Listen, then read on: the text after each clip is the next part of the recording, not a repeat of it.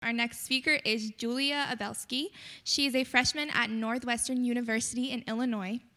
Some fun facts about her are she started her own community service organization. She's presented her project in 4 different languages, including English, Spanish, Russian, and Turkish. She has met an astronaut before, and her idea to spark change in the world is to empower others to be the change they want to see. So without further ado, Julia.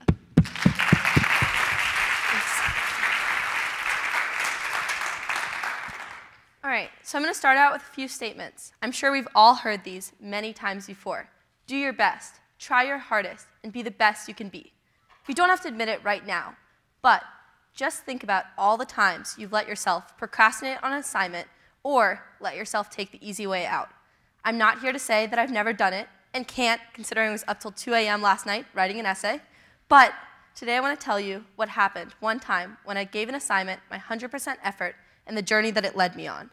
Freshman year of high school, I was really busy. I was taking challenging classes and adjusting to the new environment. We were also tasked in science class to develop a year-long research proposal. I saw many of my friends take the easy way out, think of simple projects, but I wanted to think of a project that I'd be proud of later on. I decided that I was going to tackle one of the world's largest problems, water pollution. Although looking back, it might have not been the most sophisticated project, I did from it learn about the fields of math and science beyond the routine memorization of facts and laws that I was doing in school. I learned that I loved asking questions, searching for answers, and creating my own conclusions. I got hooked and continued doing research throughout all 4 years of high school. While exploring the different fields of science, I stumbled upon the field of nanoscience, which studies particles and atoms on a very small molecular level.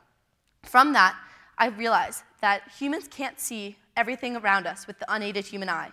We also can't see atoms and molecules with general microscopes found in high schools. So in order to do this research, I knew I would have to reach out to the community and use microscopes like these, multi-million-dollar ones, like the atomic force microscope and the scanning electron microscope, both of which I used in the research that I'm going to tell you about today. This research was incredibly fascinating, and I chose to study the way light moves throughout a material. I wanted to create a new material that would be able to change the way light moves. So, with that, I want each of you to imagine yourself amidst a mind-numbing class or meeting. And just think about how amazing it would be to be able to disappear. Yes, we think that would be amazing, but I'm sure many of you are thinking that's also impossible, and that it's stuck within the realms of science fiction. But research has to start somewhere, so I started by asking questions. Additionally, you can look at history. Several decades ago, we thought that walking on the moon was also impossible. But as we know today, we did it. We accomplished it. So what is stopping us from also getting an invisibility cloak? Harry Potter has one. So why can't we all have one too? So with that, I want each of us to be able to do this someday. So my initial question, how I started this research, was how do humans see? Well, light hits objects, it bounces off of them, and hits our eyes. So with that, I then want to explain the concept of invisibility. Let's think about a flowing river.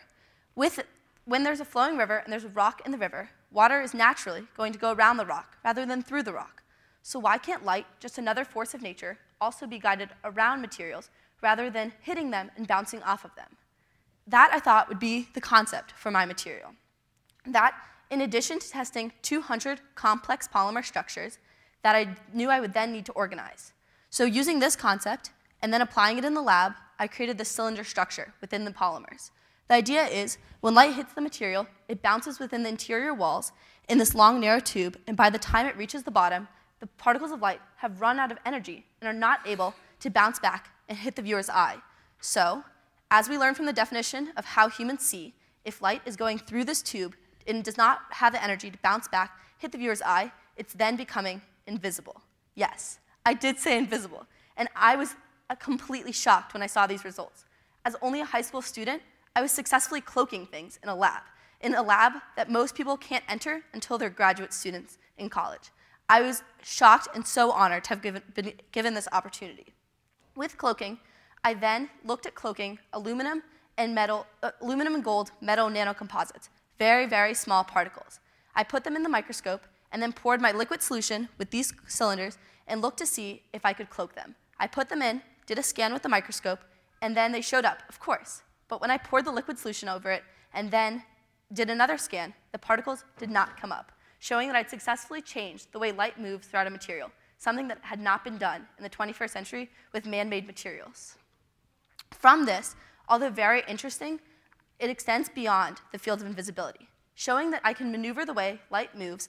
This can be applied to glasses to create more powerful lenses for those that are currently considered blind would be helped by these more powerful lenses called super lenses. Additionally, it can be used to create more accurate sensors for deep sea research and for fishing companies. And lastly, it can be used for ultrasound scans. It can be used to increase the accuracy for medical diagnostics.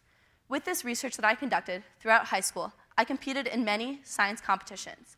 I competed at school, city, state, national, and international levels. Won 40 different prizes for my work, including an international first and second place finish. Let me be honest. The path to these results was not nearly this simple, was not free of glitches and hitches, and was not this simple. In fact, I mislabeled my solutions several times, and misread my results quite a few times, and started a few fires in the lab.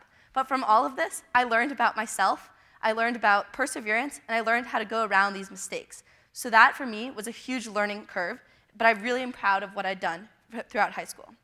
With this research, fictional characters like Harry Potter and Wonder Woman may come join us in the 21st century with their invisibility cloaks. So, let's remember where all of this started. This started with that one required project from freshman year. Just imagine if I'd blown off that assignment. I would not have been able to do this project, would not have gotten experience with cutting-edge research, would not have found my passion, and would not have been standing here today telling you my story. Each of you will have some sort of assignment, project, competition, or interview that, if taken seriously, will lead you to an incredible outcome. Take my word for it and do your best. Put your best foot forward in everything you do, whether you're still visible or invisible. And hopefully someday, I'll be able to make that second option of having an invisibility cloak a reality for all of us. And hopefully soon, we'll see signs like these and sales on these possible in every store near our homes. But before I end this with you thinking I'm a complete nerd and I'm just totally infatuated with invisibility, although that's true, I wanted to share one more aspect of me. I'm on the Northwestern University Division I NCAA varsity fencing team and would not be a true Wildcat if I didn't end this with, go Cats.